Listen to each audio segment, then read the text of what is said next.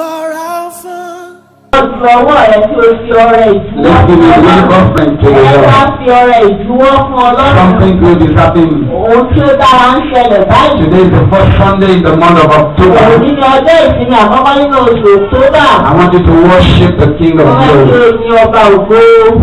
I want you to worship Him. Ó yẹ kí o yìn.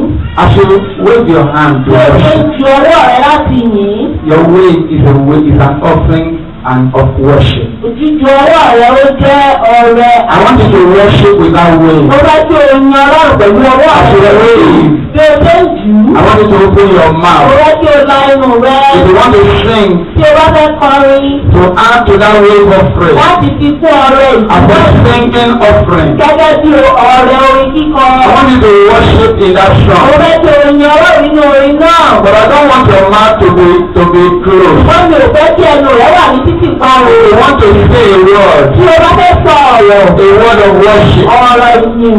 I just want you to worship Ó fẹ́ kí o the yin ọba.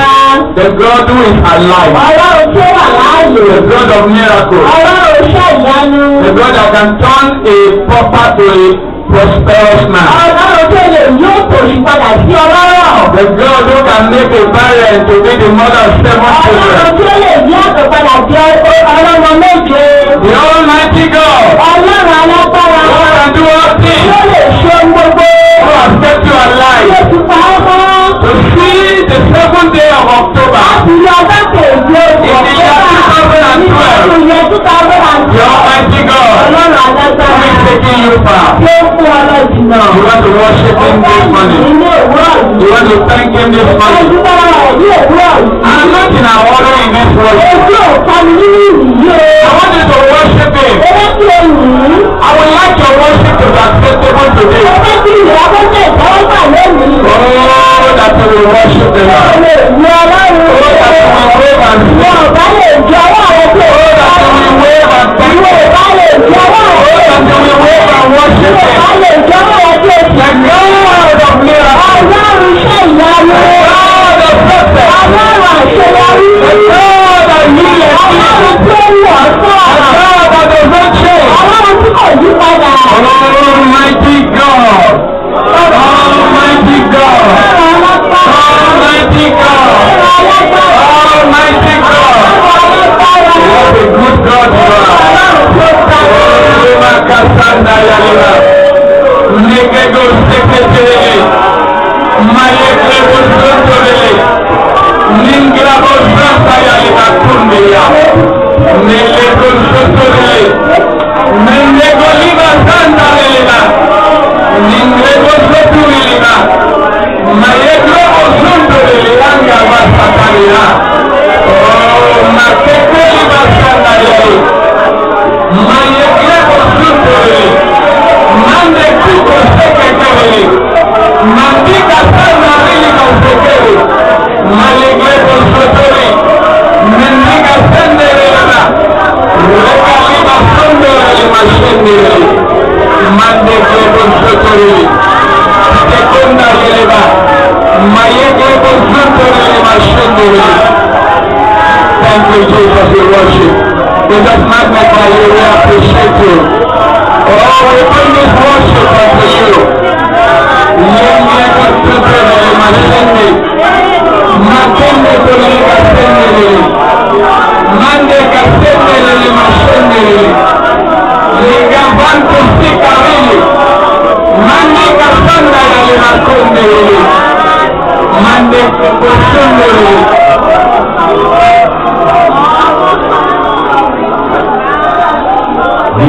Immortal God, invisible God,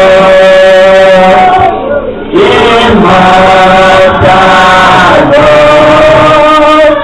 I pray immortal God, immortal God, invisible God.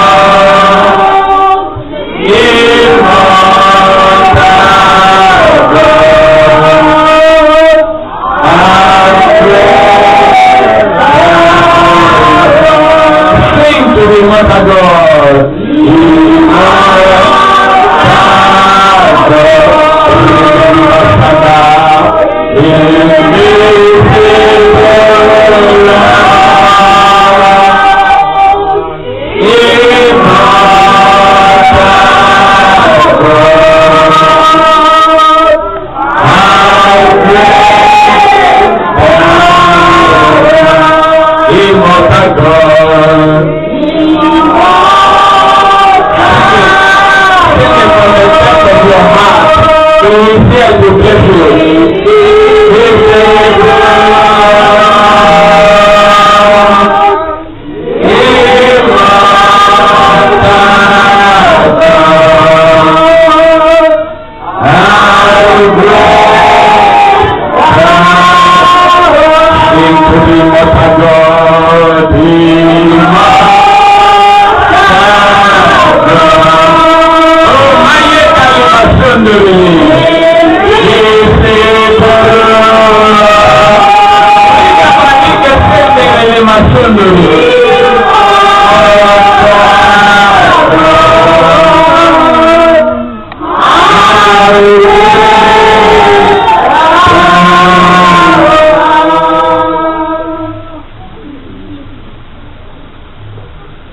Father, we thank you. You are the Lord. There is no other God. There is no other God. From north to south, from east to west, there is no other God. Father, we worship you.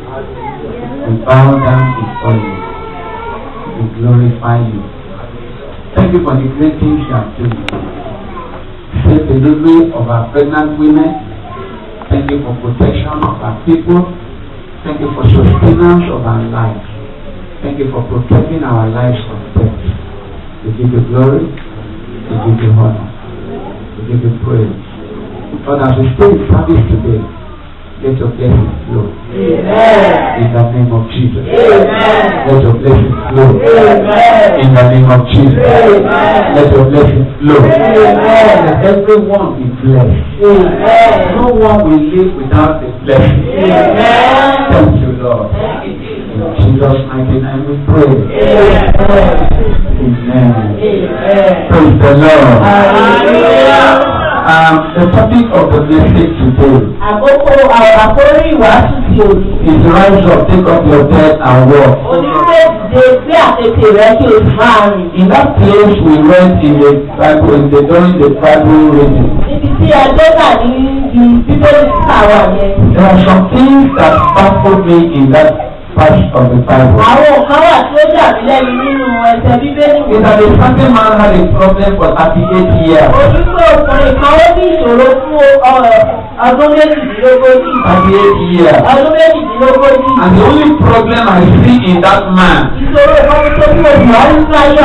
not just the sickness that was in his body, but the real problem that he had no helper. I pray for you today that the helper you will need, that will take you to the next level in your life. God will connect you this week. God will connect you this month. God will connect you this year. In the name of Jesus. He had a problem in his body, but that was not the problem. The real problem, he had no man. Hallelujah. Look at it. Verse 7. The important man answered himself, I have no man. Praise the Lord. Hallelujah. I see so many people who speak fluent English. No job. I see a man. When he was speaking with me, I thought that man would come with a jeep. But after the discussion, he told me that the job he was doing is this job that Ajimobi gave people. And I thought they were paying them some good money. When he told me what they were paying, he had no man. God will connect you with the man. God will connect you with the man. In the name of Jesus. You know another problem he had? He had a problem of people envying him. This was in that bad position. Because immediately Jesus said, heal me. Jesus said, Tony, rise up, take up your bed. Go. He runs up, according to the word of the Lord. He took up his bed. And people came to him. It is not lawful for you to pick up your bed. That means that they were jealous of his healing. They were jealous of his deliverance. That means they wanted him to be there perpetually. Raise up your right hand. Every power that wanted to remain in that position. Okay, Olúwa ní kókó gbà fúnra rẹ̀. Don't say you should pray by yourself. I want you to rise up. Wàá sọ fún Ọlọ́run. You tell the Lord. Ọgbà gbẹ́ra. Every power. Àbí ènìyàn. Or anybody. Tó fẹ́ kí n wà lójú kan náà. Tí ò fẹ́ kí n tẹ̀síwájú. Olúwa jákulẹ̀ lónìí. Àbí anyone that wants me to remain in the same position. Remain in the same spot. Lord, disappoint their women. Disappointed. Lord, in my life, disappointed.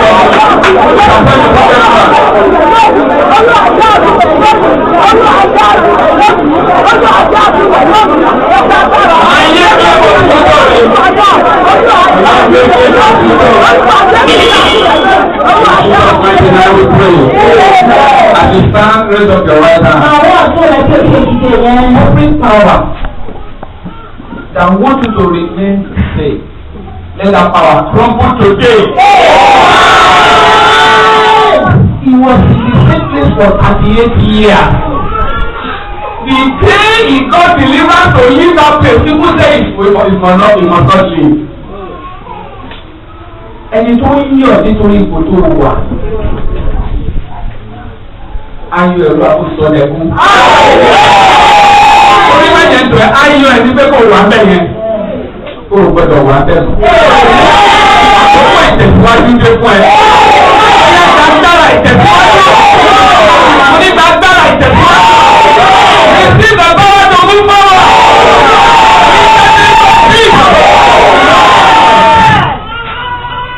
It is well with you. In Jesus' name I pray. You know what I have now? Why don't you open your eyes? Come forward. Come forward. Yes. I want you to stretch your hands towards us. That is any power that wants the servants of God to remain at the same spot. It must not be you. I am not boasting, but we spend a lot of time praying for all of you. Praying to the glory of God, this is not let's not use mine. I spend a lot of time praying for people. I spend so much time that I don't even have time to sometimes pray for myself. Because the time Mama told me, said, let's be praying for ourselves. Mama told me that she prayed for people, she even forget to pray for her own children. Now she wants to start praying for her children.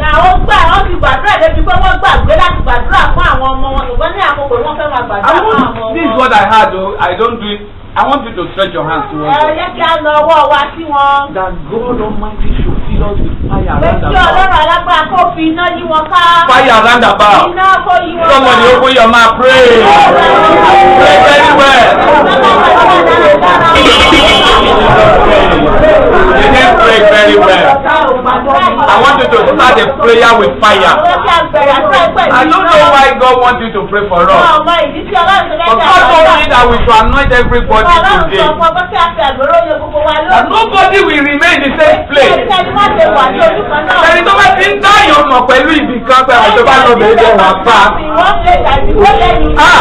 must stop in our life. In the name of Jesus. Ṣé bá ti débẹ̀ náà that is no longer your portion. No one you to use this prayer to change your life. Let your hands towards us and pray for us. It will come back to you in a great blessing. Open your mouth and pray.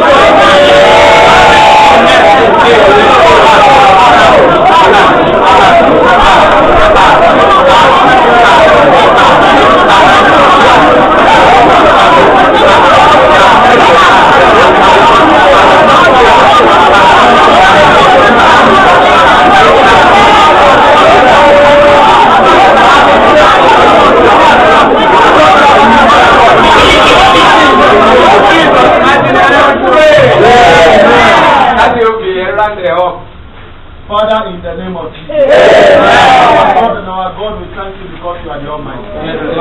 We thank you because you are God.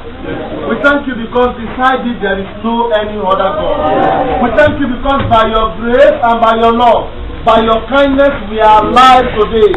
Father, we give you glory. We give you honor. Father, blessed be thy name. Amen.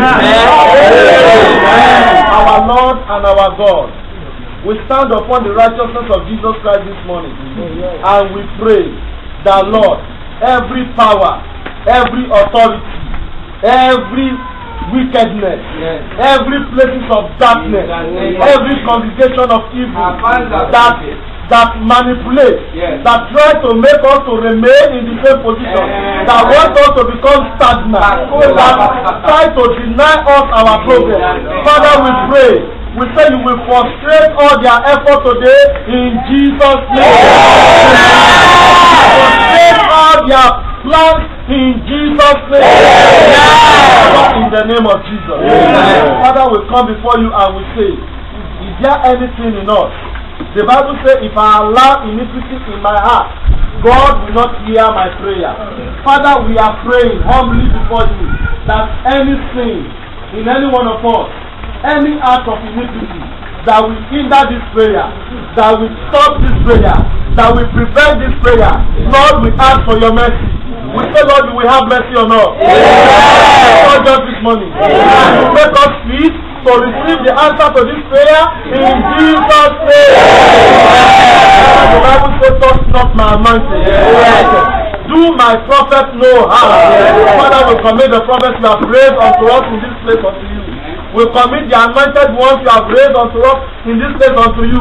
We say no weapon shall fashion against them that shall prosper. Every hand of evil towards them, against them, shall die in the name of Jesus. Because you have answered.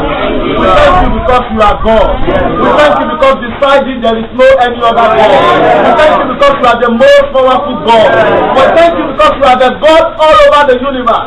Father, blessed be thy name. In Jesus' name we pray.